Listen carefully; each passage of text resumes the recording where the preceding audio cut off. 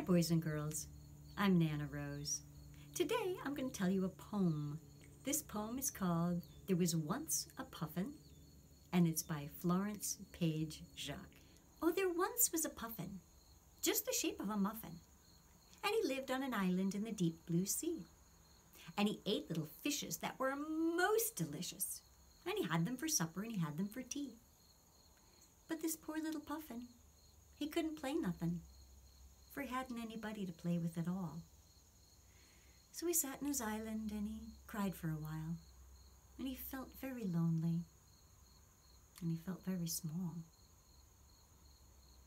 And along came the fishes, and they said, "If you wishes, you can have us for playmates instead of for tea."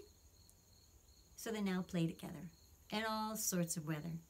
And the puffin eats pancakes like you and like me.